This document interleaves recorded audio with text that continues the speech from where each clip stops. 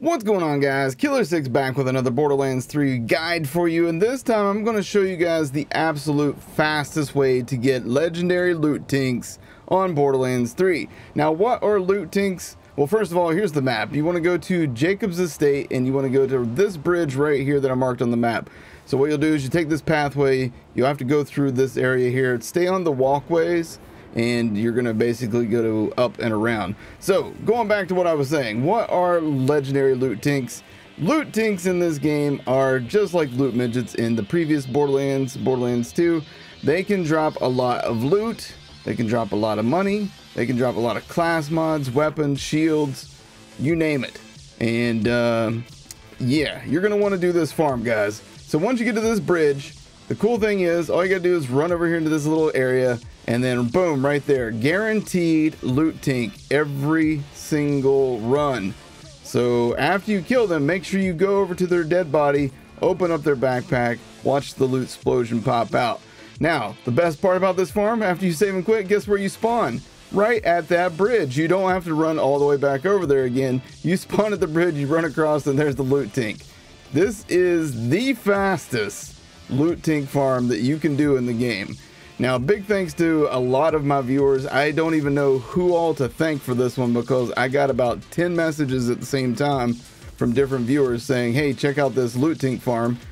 And I don't know who the original source is. So I'm just going to say thank you to all my viewers who submitted this to me. I appreciate you guys.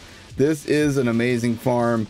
You're going to get some good stuff. This is on normal. This is on normal mode where I got these legendaries right here. Later on here in just a second, I'm going to bump up the difficulty to Mayhem 1. And even at Mayhem 1, you're going to get a bunch of loot. At Mayhem 2, you're going to get way more loot. So yeah, this is without a doubt the best legendary farm for early game. Actually, basically mid game, because like you saw there is level 23. But like I said, even once you get to end game, if you want to farm these loot tinks and get stuff that's on level, just go here to Sanctuary, go up to the top, and turn on Mayhem Mode 1. Now that scales everything to about your level. As you saw there, the loot tink becomes a little bit different, but he still drops a bunch of loot. He becomes a hoarder tink. And as you can see, I killed this one. He dropped 4 legendaries. This is on Mayhem 1. This isn't Mayhem 2 or Mayhem 3. This is Mayhem 1. And we got 4 legendaries from this loot tink. That's just ridiculous, guys.